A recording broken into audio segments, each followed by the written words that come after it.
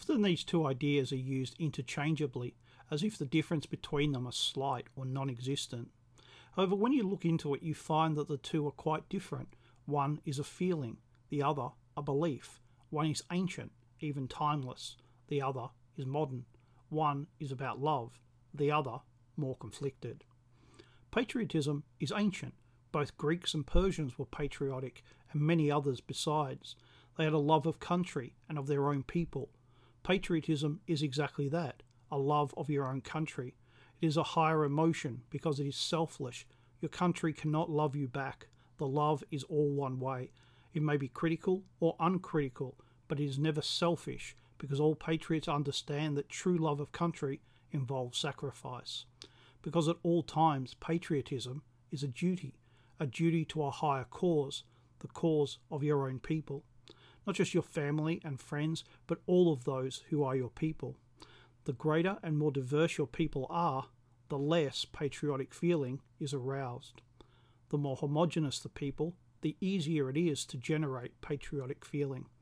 Patriotism may or may not be about love of government, but it is always the love of the people, of their customs, of their culture, of their history, and of their survival. You can still be a patriot and betray the government, but you cannot be a patriot if you betray the people. Legally, treason can only be committed against the government, but all true patriots know that the government exists for the benefit of the people, not the other way around. Nationalism, however, is different. It is not ancient. Instead, it is a byproduct of the French Revolution. During the Enlightenment, many sought a way of limiting the influence of religion upon society.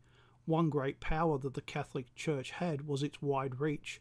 It crossed borders and was outside of many laws, as were its members.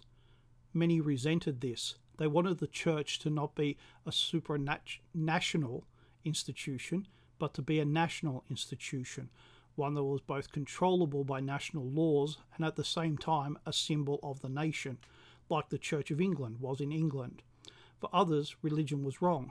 Popes, cardinals and priests shouldn't exist, but both believed that spiritual life wasn't as important as this life, and in this life, nations are important, very important.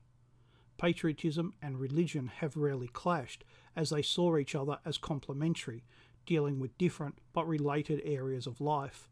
Nationalism, however, saw religion as a rival because it sought to replace religion to make the nation-state the object of worship and dedication. Nationalism was in its beginning a liberal philosophy.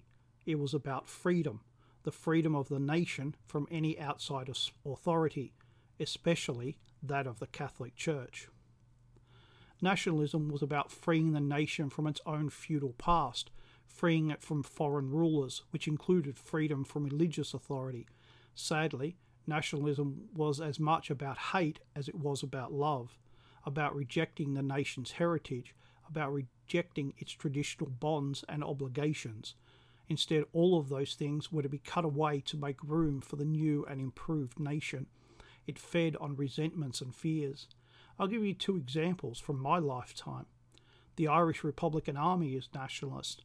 I've never heard it talk about how much it loves Ireland. I have, however, heard it talk about how much it hates England. In a similar vein are the various Palestinian groups. Never have I heard them shout, "Life to Palestine," but I have heard them yell, "Death to Israel." You might argue that their causes are just, and that they are right to feel angry, hatred and bitterness. But you would find it much harder to argue that they hold these positions because they love their own people. Any love they feel is more than overshadowed by the hate that they feel. I know a fair number of nationalists, and most of them are good people. Most of the time we share similar views, but the truth is, I am not a nationalist. I am a traditionalist. I am a patriot.